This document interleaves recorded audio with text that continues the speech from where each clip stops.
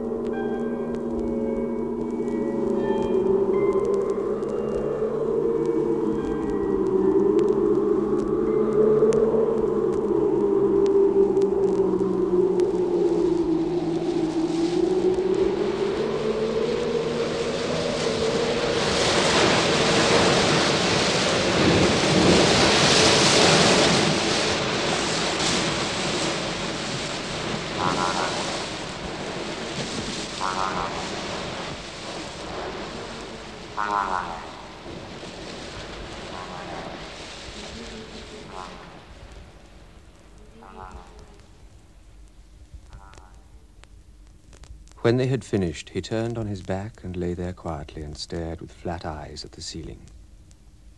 It was warm in the room. There was no sun outside, and not for years had they heard the sound of birds. She was restless. Her blonde hair tumbled across the white pillow, coiled slowly around one nervous finger. Through the high open window, he had a clear view of the moon, pale and remote in its star-spangled velvet isolation. He thought of the grey towers raised in the desert, reflecting this same light which shone on him. It was almost as if nothing ever changed. Can I have a cigarette? It's bad for your lungs. I want no jargon. I want a cigarette. Let me roll a tranquilizer instead. No. It's better for you. No. If you insist.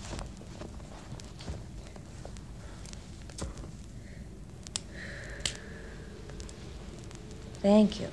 Not at all. Such politeness.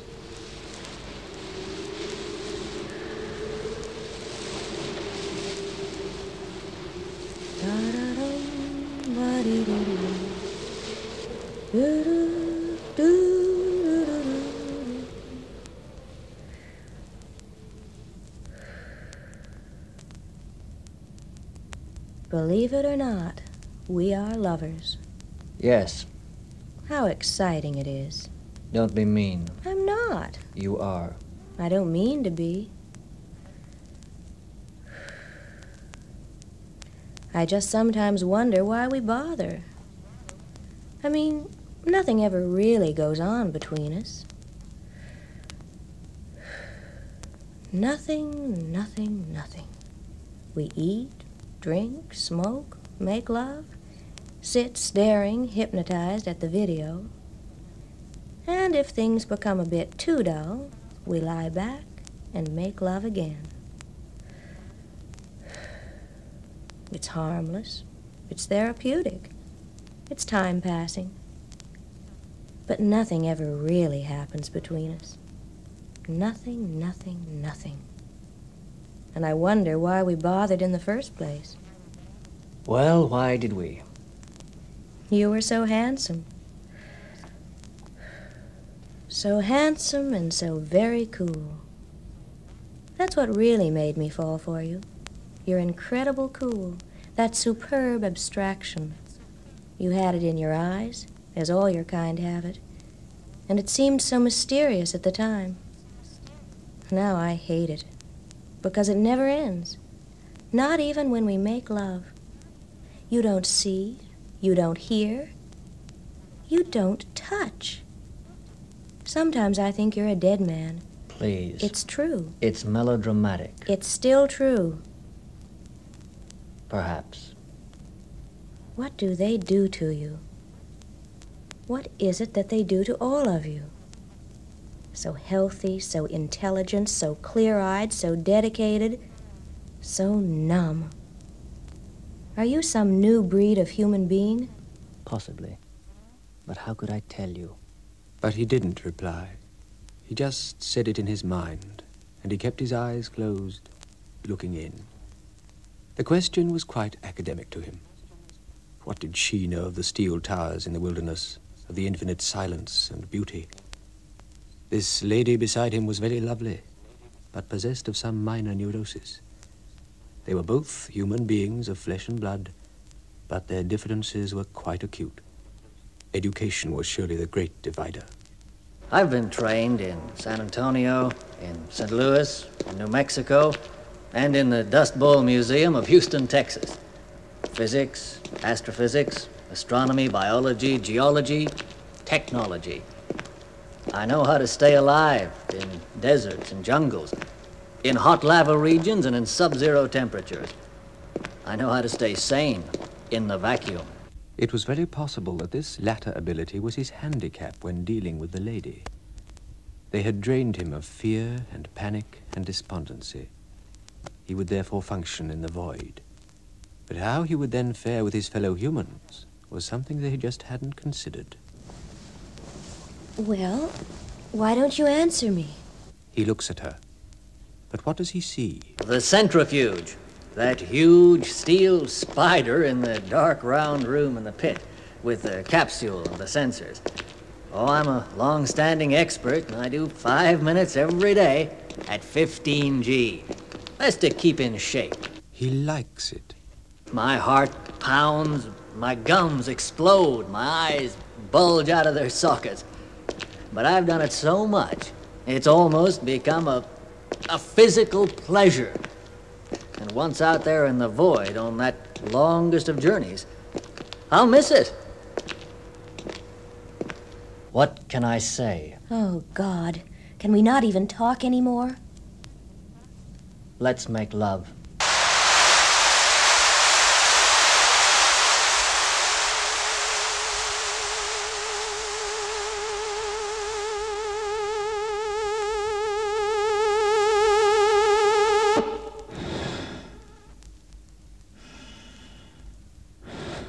He spirals around to see the heaving, pale line containing oxygen and energy, the umbilical cord that ties him to the mother ship. It isn't too large, a shambles of bare metallic necessity, glaring white in the surrounding depthless night. He floats there on the end of the curved cord, on this his 6th isolation exercise. Above him is the hazed, blue-white globe of the Earth. Beneath him is the colonized moon. And on all sides, in those spaces now devoid of dimension, are the numberless galaxies and their stars. He takes a deep breath. Radio contact is broken. And he is left alone for 48 hours, the most isolated living thing in the universe. A human star, a mere smudge of sperm in the womb. Touch me. I'm trying. Touch me. I'm trying. Touch me. It was a new way of life, an old way of life, the only way of life. What do they do to you? After a while, you didn't know just what was where or when, didn't know whether you were on the moon or back on Earth or floating in space or in the simulator.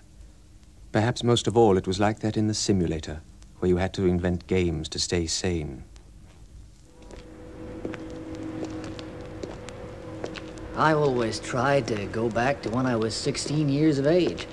And it worked fine for the first few days. But then I began to see the holes at my feet and the huge rats coming out to get at me.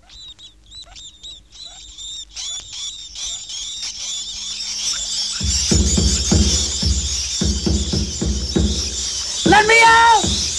Let me out! Let me out! Let me out! Let me out! Let me out! Let me out! Let me out! I was released after that. They clapped my back, told me I'd set a sort of a record. My resistance to isolation was unusually high. But then they put me in a tank of water where I couldn't see, nor hear, nor feel. And that was death. That was pure imprisonment in the mind. After a while, I couldn't think at all. I was a cabbage. Strangely enough, when they let him out this time, they told him he was excellent material. The moon, they said, was just a fancy playing ground for the scientists, the geologists, the astronomers, the doctors, and all those rich cardiac cases. And for the Pentagon, it was merely a springboard. The ultimate target was Alpha Centauri. The intermediary exploration flight would be Mars. That was where they wanted to send him, because only he and a couple more like him could tolerate the 2 years of isolation. And at times, I even like the simulator.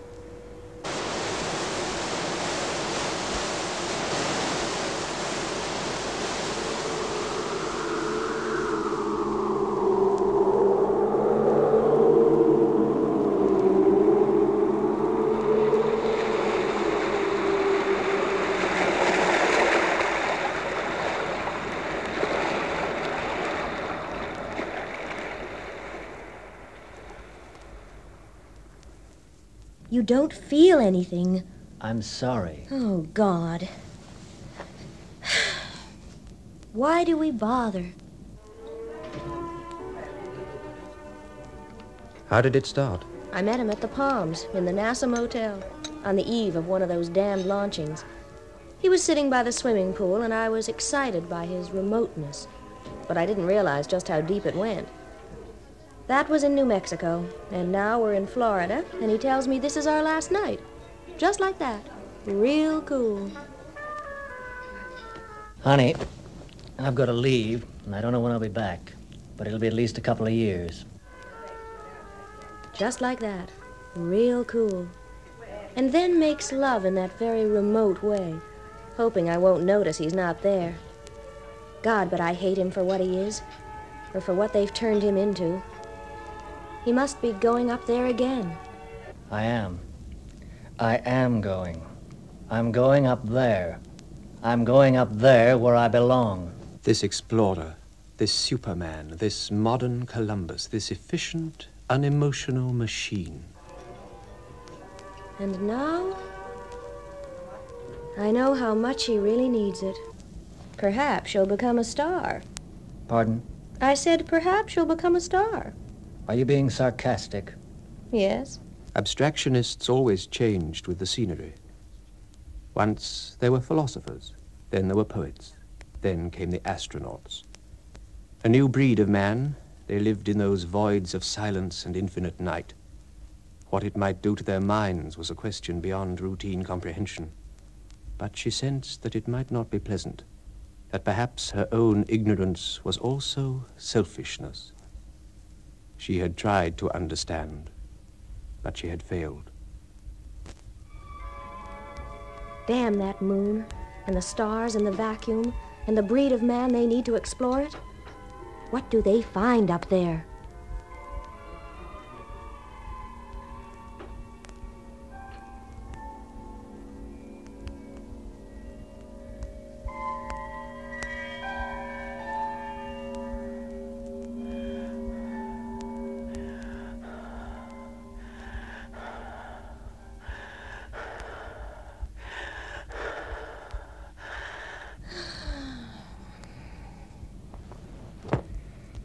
I have to go.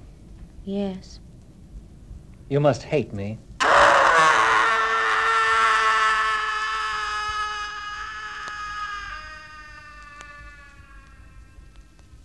Men do occasionally become stars.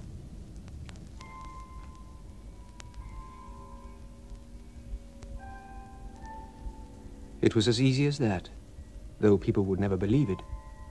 Floating out there in the measureless black pit of space, hearing nothing except what came through the earphones, which was a scream almost bestial beyond any known horror, as Zimmerman ripped his suit on the edge of the bolt and his blood started to boil and his skin began to rise. And I turned and looked and saw something like a white sheet swelling up in the air.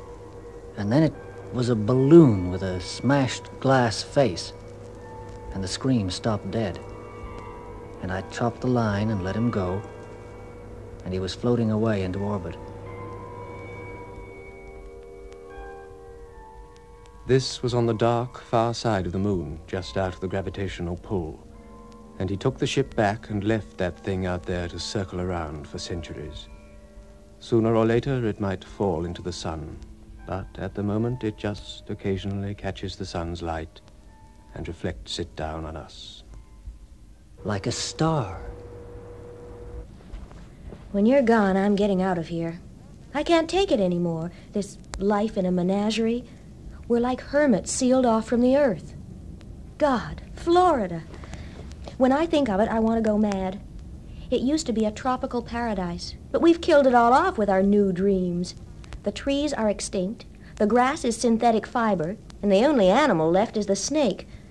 They say artificial sunshine is healthier than the real thing, and that's why no one ever goes near the beaches. Are you proud of being a part of it? It's the only thing I know. Then God help you. You're part of it, too. You just don't realize it. I refuse. You can't refuse. If it's not you, it'll be the children you have later. It's neither good nor bad, right nor wrong. It's a direction, a movement, pure and simple. Once there were canoes, then wagons on the prairies. Now it's the spaceships to the stars. You can't refuse. I can't refuse. We can't refuse. It's a movement, and it cannot be stopped. I feel neither proud nor ashamed.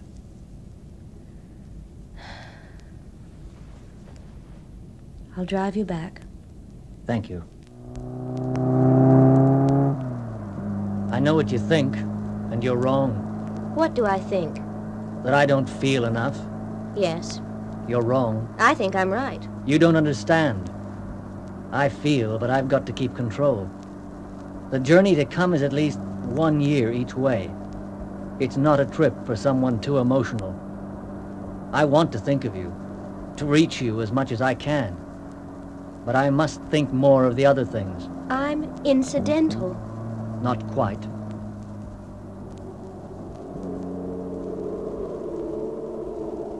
Above is the night sky, the infinite dark. Nearby is an ocean, polluted. The launching pad for the final flight is floating out there in steel-webbed silence, a monolith caressing the moon. Not far away, in the wastelands of Cape Kennedy, is the pad for the intermediary flight. He thinks of the gray towers raised in the desert, reflecting this same light which shines on him. It's almost as if nothing ever changes. The trees are extinct. The grass is synthetic fiber, and the only animal left is the snake. We are thrusting from our loins into the universe. And for everything that lives, there must be death. What do you find up there? Just space, nothing else.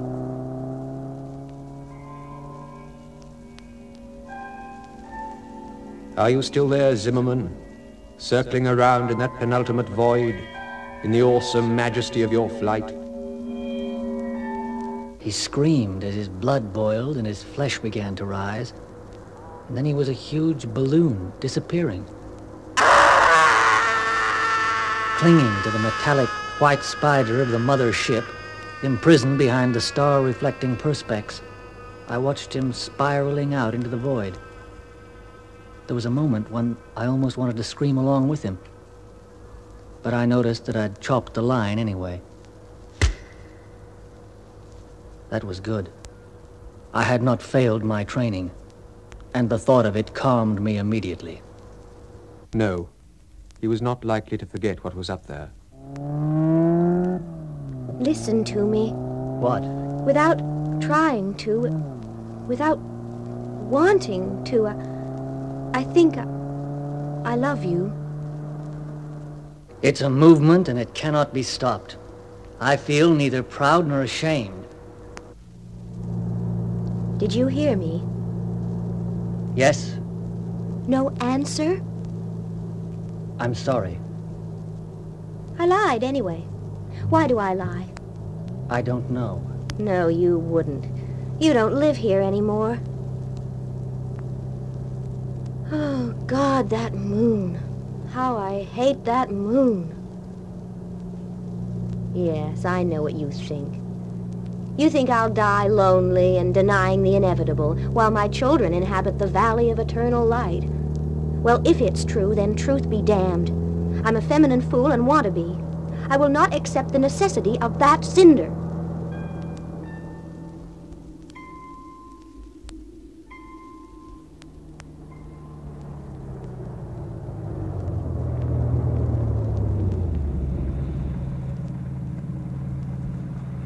Well, we're here.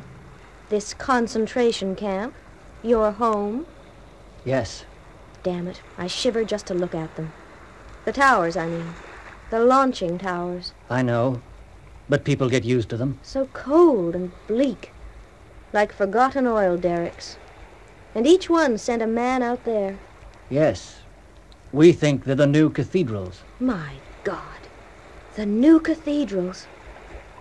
She bit her lower lip, closed her eyes, and leaned her forehead gently on the steering wheel.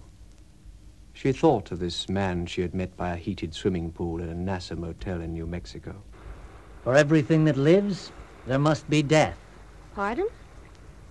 What difference between this car and a wagon in the wilderness and a spaceship heading out for Alpha Centauri?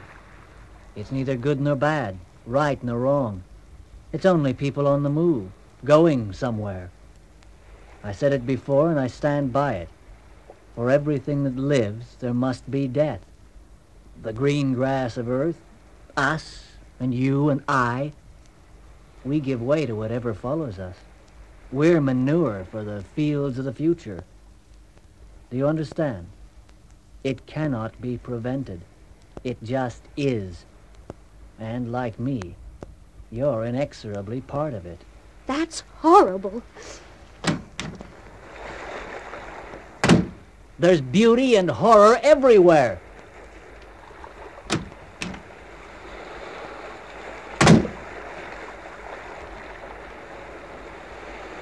I'm going. I lied about lying. I do love you. Goodbye.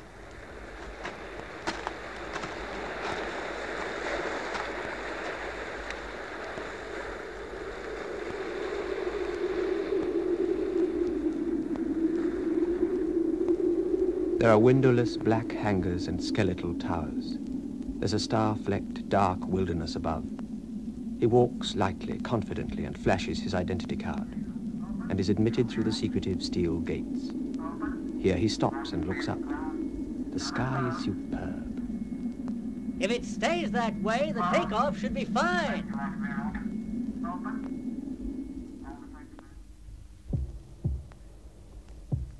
6, 5, 4, 3, 2, 1, 0.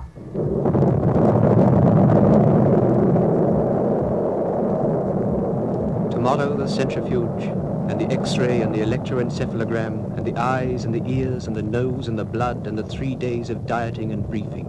Then sensors on the chest, on the stomach, on the nostrils. Then the helmet and the oxygen-carrying suit. They bury you in it, like an Egyptian mummy, and they place you in the cool tomb of the ship. Fierce flame and bedlam and melting metal, and the ship thrusts up to the womb of the universe, to the spiral of the infinite, to the unknown possibilities of the future. Norman Mailer, 1970 AD, from pieces of manuscript discovered in Earth excavation. A century devoted to the rationality of technique was also a century so irrational as to open in every mind the real possibility of global destruction. It was the first century in history which presented to sane and sober minds the fair chance that the century might not reach the end of its span. It was a world half convinced of the future death of our species, yet half aroused by the apocalyptic notion that an exceptional future still lay before us. So it was a century which moved with the most magnificent display of power into directions it could not comprehend. Yes, astronauts have learned not only to live with opposites, but it was conceivable that the contradictions in their nature were so located in the very impetus of the age that their personality might begin to speak, for better or worse, of some new psychological constitution to man.